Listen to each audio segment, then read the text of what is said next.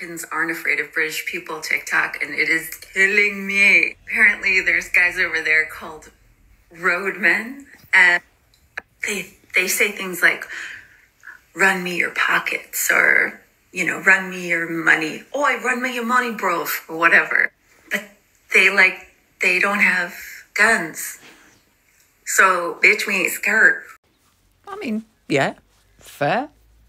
The only thing is, neither do you. Not when you're here. Remember?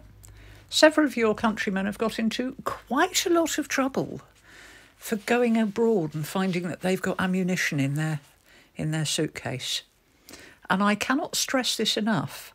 Please, please do not think that you can turn up at one of our airports with a gun in your luggage, because it really, really will not go well for you at all. So, yeah, fair enough. But you won't have guns either if you meet them, will you?